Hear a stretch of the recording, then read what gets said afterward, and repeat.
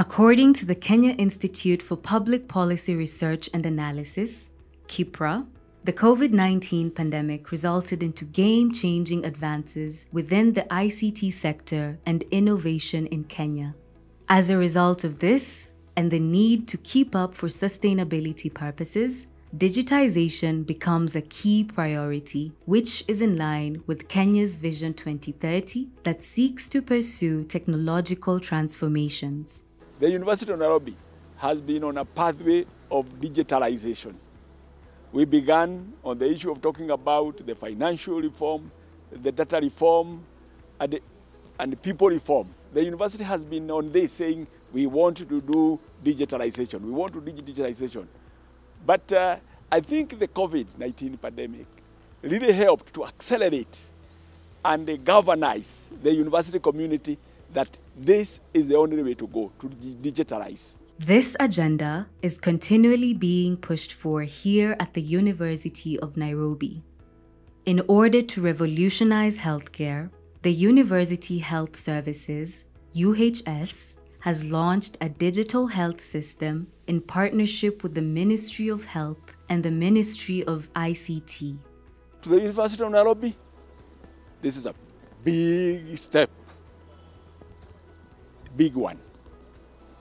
Because you know, the University Health Service takes care of all our students, close to 45,000 students. It takes care of all the staff and their dependents. The dynamics of these numbers, there are students who are graduating at any one time. There are students being admitted in the dependents. There are people who are maturing beyond the dependent age. There are others being born. If you have to manage this using file system, then it's next to impossible. The University of Nairobi being a center of excellence and being that it has that aspect of research and training really gave us a very good platform to be able to roll out the system because we have the technical skills that here. They had already deployed the system, that is the infrastructure, the software and the hardware. To ensure the success of this system, the UHS has put in place clear, actionable steps to be taken. These ultimately paint the future of healthcare provision for the university community, which includes students, staff, and their dependents. The system has been made in such a point that within the local facilities we have a local server.